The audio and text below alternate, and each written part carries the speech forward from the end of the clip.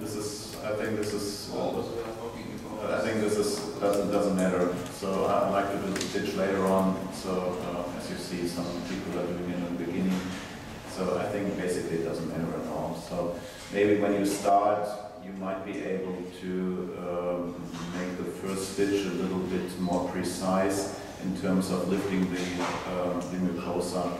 But in the end, I think it doesn't matter. My observations is that sometimes if you're burning, this node really shrinks and maybe stitching is not necessary. Yeah. So I like to do it later on. Yeah, okay. How to do cooling, or do the pressing, or I'm checking once again. Yeah. And then I guess I will save some patience on the stitches. Yeah, okay. Yeah, that's true. So when you have the shrinking effect and you see a really reduced prolapse, and obviously you don't need it anymore at the end. So that's it, for sure. Hallo Arne, hier ist der Hendrik. Es wäre klasse, wenn ihr jetzt mit der HeLP-Theorie durch Aigars Martinsons weitermachen könntet, wenn wir die nächsten Patienten vorbereiten. Okay. Okay. Danke. Good. So Mr. Vilnius asked me to go further with the text. So we start now with the HeLP theory. So the hemorrhoidal, what's the acronym? So it doesn't. Hemorrhoidal laser procedure. So and Aigars, please come and explain it to us.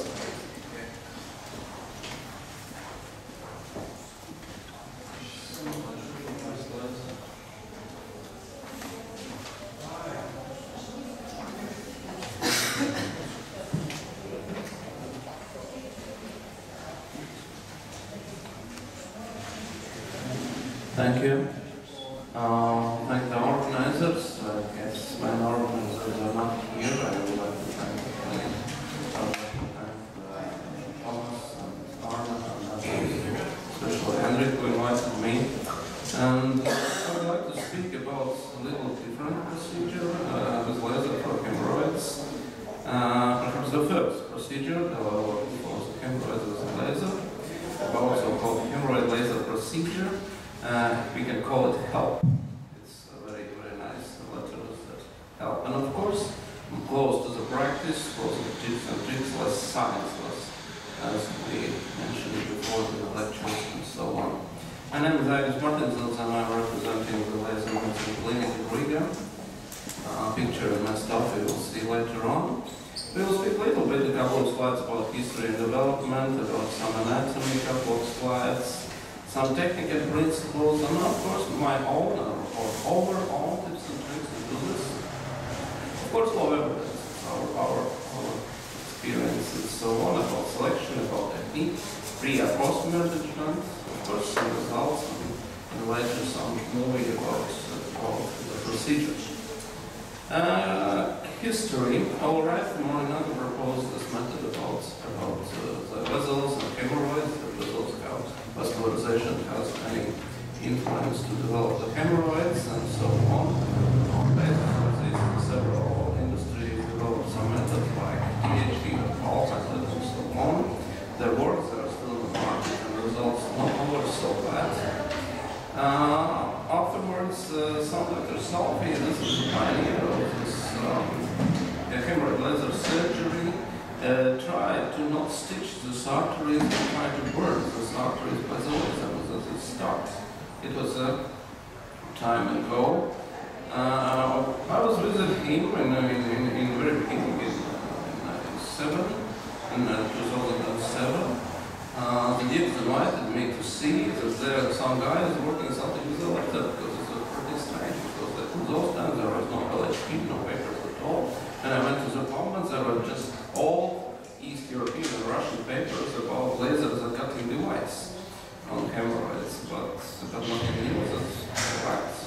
Gallery and Sergenia is a nice town to see and meet. And my impression was pretty good, and this old man is not out as a patient 5 minutes or 7 minutes after the procedure. And he's becoming more popular here in Latvia because I saw it was my impression of the surgery. Like this, and of course, it's Dr. Salvi, or practitioner surgeon, of course, because of Italian. very emotional, very kind, and so on, but a little bit less science. But anyway, the first expressions was good, and we started to do in our clinic this procedure. First of all, first series within the university clinic, then we switched to some private clinic, and we get asked to join into the clinic where I'm working now. Slides about anatomy, I guess we should remember some Felix Agnieszka. There's a colorectal surgeon, perhaps now it's in Berlin, perhaps, and did a lot of studies about vascularization of hemorrhoids, and did some small revolution about this, and really describes that this whole textbook picture is not so true. So there are a little bit much arteries, and at least 8 or 6 and so on, and they're going submucosal, and of course we can do something with these arteries and reduce the symptoms of hemorrhoids. Perhaps there's a picture of these arteries. I guess PhD works a little bit harder. We are going a little bit lower and see the edges of pain for the patients. That's why we are burning much arteries compared with PhD 666. And so on. Another study from Agnieszka physiology is larger hemorrhoid has larger blood inflow. This is confirmed, and so on. That's why another illustration, some vascularization has some evidence and some impact to the hemorrhoid development. How we are doing is pretty easy. We should do the proctoscopy. We should identify the arteries. We have this pencil-like Doppler probe. And when we have the signal, we should burn about 4 spots with 5 mm distance, quite triangle mold. And of course check for the hemostasis. The hemostasis always is good. It's like this. Of course it's outpatient mainly. This is no covering, no washing, and nothing like this. Just a gloves. Here, maybe it's not so easy to see. There is a spot, one of the artery which is burned, and actually we should give 4 shots classically, like this. What we need the Doppler device. It's an old-fashioned Doppler device. So that's now a new Doppler device. Actually, it doesn't matter, but old-fashioned is better because there are no the chickens you should use. But Doppler probe is much you need. We have also has iron probes, which is better because we can wash it. We should have some scopes and of course some laser device. It's better to have some Leonardo because we should change the frequencies if we are changing to like to cut something later on and so on, but it's enough if you are old-fashioned 80 frequency device. Selection. Alright, this is a mainly ambulatory procedure, and this is a patient with not very acute disease. Classically disease 2, degree 2, moderate or permanent symptoms. There are people which are going to one doctor to another and taking some ointments and some suppositories and something, and still unhappy and so on. And maybe we should do something. I guess we should, I can remind you, we are not able to reduce the stage of the hemorrhoid disease by the drugs. Doesn't matter, pills or ointments or something, we should do something. Especially on the itching, I will have some slides later about this. About larger degrees on patients' wish, we can do it, and sometimes patients are scared from the anesthesia and so on and so on. Sometimes we are doing this as a bridge to the larger surgery. The patient is busy, he needs to kill some symptoms, and later on he is coming back to our clinic for LHP, for example, even for PPH sometimes. We can do additionally as additional procedure. First, for example, we can do the hysterectomy, and if there are some hemorrhoids, we can do the HeLP procedure. Extensive skinectomy, which sometimes patients are suffering. Cutting the skin out. Additionally, to prevent another skin tax, another thrombosis, we can do HeLP, polypectomy, etc., etc. It's better for this last part of the procedures is to do this Leonardo because we should change the frequency for cutting the 90-80 pregnancy is not so good. Before we should treat the constipation at all, we are not operating patients if they are constipated because I guess symptoms will come, disease will come. Some screening tests, but nothing, just for coagulation rates for lawyers, some hepatitis tests and something like this. Bulk preparation, microenema, more. Oral sedation is quite important until millisecond. It works very good. Environment, if you are dealing with local anesthesia patient, be relaxing, quiet years, we should stress, even if it's necessary to hurry and so on, we should avoid to show the patient that we are in stress a little bit. Optimal temperature, optimal position of the patient, and so on and so on. Isolations, that we are together with the patient and nothing else. Speak with the patient, and this is very important to and so on and so on. And then we will have some success about this. Procedure, lithotomy position. Of course, we should mention that this angle between the spine and femur and shank should be agreed. Otherwise, you are elevating the posterior wall, and sometimes it's not so easy to reach with the proctoscope. Inspection of the lid and jelly. This is if maybe something new has happened when the patient was admitted with some pain or something like this. Dilatation with the dilatator. This is a kit. We are lubricating, we are pushing inside. We are asking the patient, is it okay to suffer from this one or not? Are you able to do this for 10 minutes and so on? And finally, we are doing the proctoscopy. Additional examination. This is the final point when we should think that we should continue procedure or not. Mainly, we are continuing. If we have any doubts in psychology, that we can leave the patient alone with the nurse, go out, do something, and come back about 5 minutes later. And it works. Identification of the arteries by Doppler probe. It's about the internal hemorrhoids, as we know. And as low as possible, I would like to say limitation is a pain. Of course, not into the plexus. There are two options, classically provided by the industry, this special working channel. But we are running from the self-directly, and we like to do this direct eye control. This is, I'm putting this as a Doppler on, I'm keeping my eyes this place, and then I'm taking the laser and burning. For me, it's better. Clockwise or against the clock, it's up to you, and so on. Of course, do not expect absence of sound immediately. Sometimes you can absence of the sound at all. But I guess you should return when you finish with it later on, maybe to do some extra things. Changes of the Doppler sound is a good sign. It's a good sign. Absence almost never you will see. And so on. If sound remains same, you should go up a couple of centimeters, burn once again. Not burn too close. The defect will be larger, you will catch some happens and bad experience in this field. And so on. Not opposed to the previous spot. As I try to draw. This is the first. We hear some sound, we can go up and do once again this.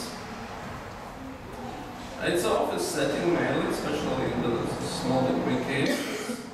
Immediately after the procedure, patient can be discharged. Daycare setting, you can have some anesthesia, some intravenous spinal or something like this, but it's rare. Cost of treatment at all is not necessary, just you should ask the patients to wear the parts too. It's pretty important. In case of hypothermia, can be due to the burning, some steroids, maybe ibuprofen or something like this. Avoid hard stool, as I told, and routine checkup out of 2 weeks and 6 weeks post-operative exam according to necessity. About the papers, of course we should be a little bit scientific, but it's not so much papers published. I get about 6, but for presentation I got only 4. Some fresh presentation, hardly at all. From States, I guess, 2 years observation, second, third degree.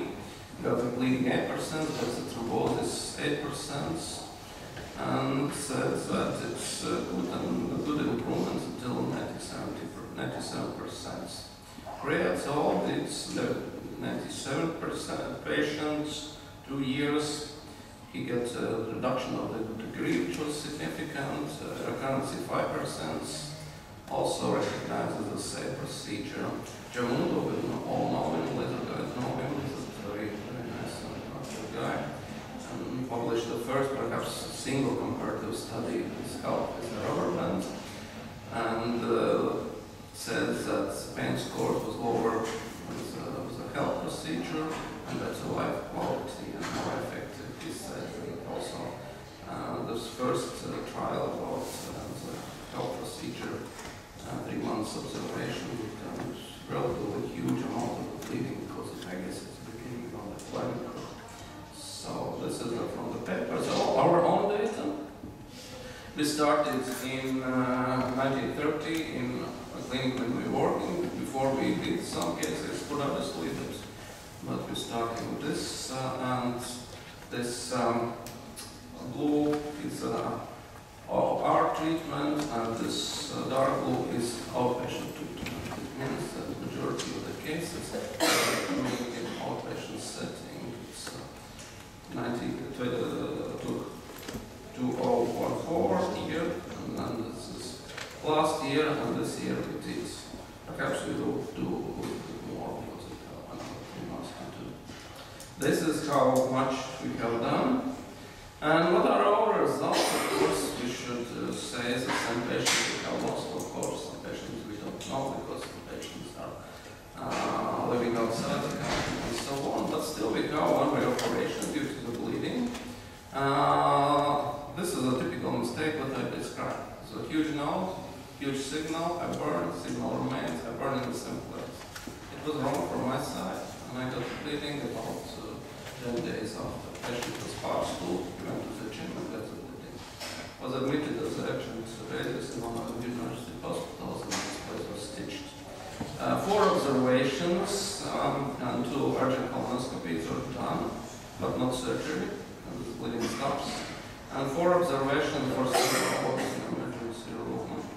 As we know, all bleeding was so-called secondary bleedings, about 10 days, 2 weeks after this urgent bleedings we never experienced.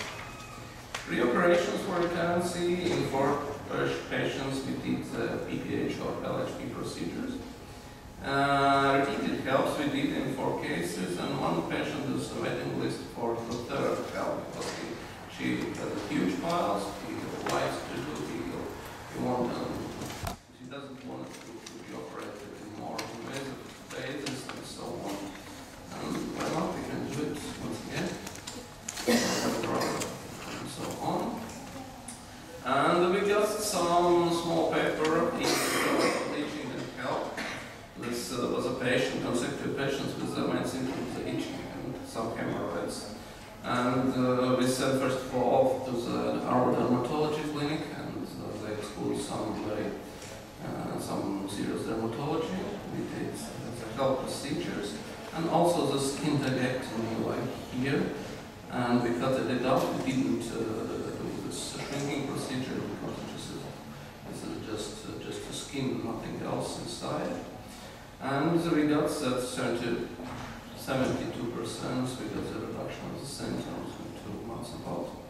Others we sent to the dermatologist, and they keep treating their major part successfully. All right, now a short movie about HeLP, about skin tag and fissure. Of course, patient is OR patient under general anesthesia because it was not really possible to pursue some patient for under the local anesthesia to make movies. Perhaps movies, there is a sound, everything is written, and I guess there are questions later on. The movie will be short.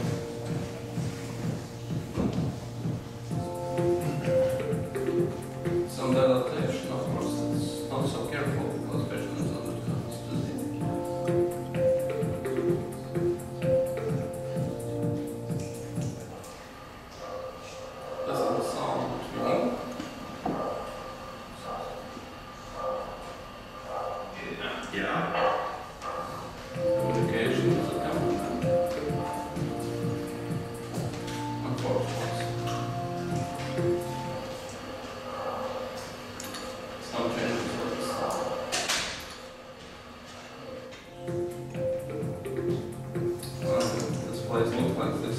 Black caramelization inside, black necrosis surrounding this current point. And same procedure clockwise.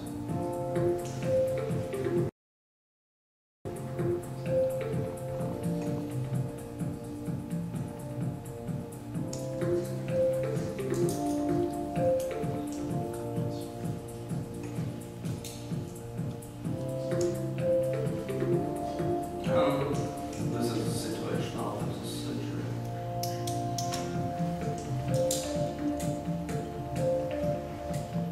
Here's energies, 40 watts, 98 nanometers, pulse, 1.2 seconds. And of course, patient wants to get rid from the skin tag and small fissure here.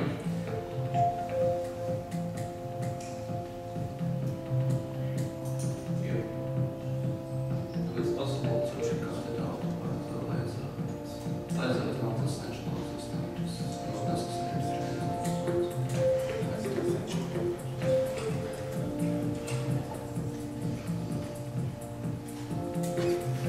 the relation of the smoke is very important.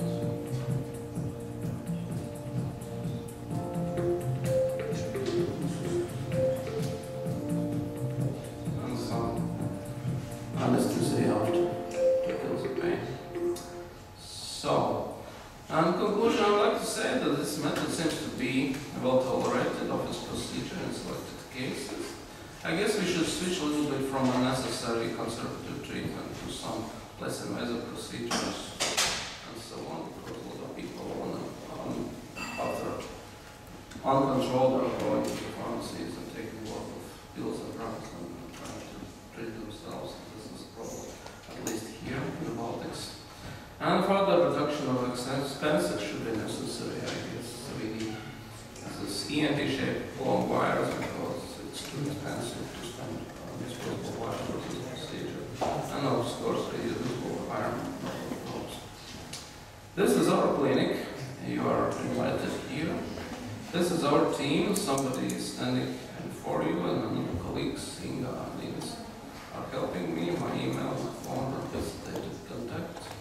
And a short announcement that in May next year we will have the Baltic Colorectal Surgery Conference, especially about oncology consultation, proctology and emergency. You are invited.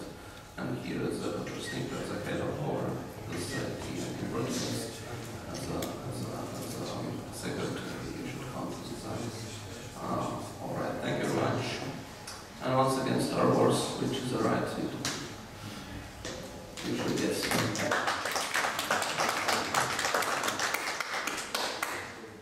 Thank you, Aigars, for this great presentation. Are there any questions from the audience?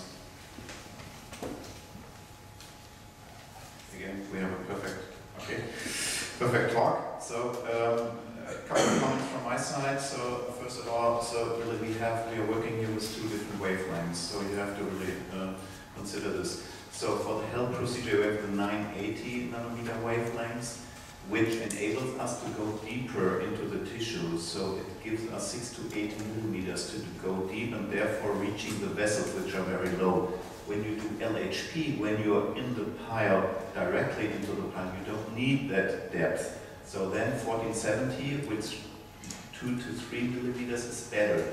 If you are using 980 with LHP procedure, this hurts a lot. So this is not good for the patient. So this is too much of depth. You bring in the laser energy. So please remember this. So one more question. Isn't HeLP just another lifting procedure like rubber band? Who knows? Basically,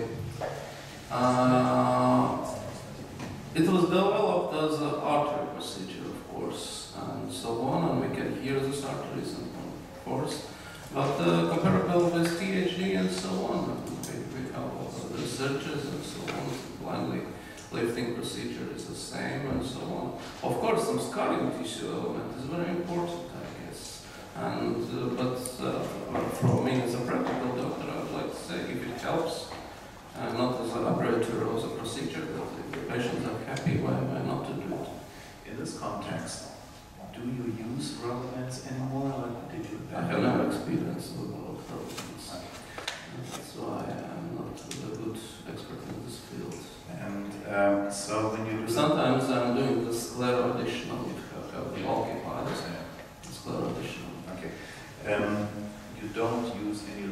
anesthesia when you do the procedure? Just a little bit jelly. Just a jelly. Okay. Just Because we didn't see this. You can do LHP also in local anesthesia. You don't have to do it in general anesthesia. There's a guy in Holland, Dr. Fuli Shu, who did 150 cases of LHP just in local anesthesia. This works, but it takes more time. It's more time consuming. It takes 30 to 45 minutes for an operation. He's only treating 2 piles instead of 3 to 4. So these are the limitations. But if you have an office structure, whatever, where you don't have general anesthesia, you can do it also in local anesthesia. So this is possible. But of course, you need some experience before you do that. Two other questions for the operative procedure. How many vessels do you treat? So usually in THD they say we have 6, but we know we can have up to 8 or 10 vessels in the 7 till 12 liters. Yeah. Sometimes we are burning twice, so 7 till 12. So this is a lot more than we have with THD. Because I think we have more now than branches are much. Yeah, okay. And one thing I was wondering, when you remove the Doppler probe and then you have to go in back with the laser probe, don't you fear that you miss a spot you were picking up before? This is what the video said. This is a question of training. The idea is you have a good assistant nurse that you're moving, you're looking the same way, they're giving the probe as a pencil and going. Yeah, so you really concentrate, focus, that you hit the right spot you were before. Yes, that's why we really don't like this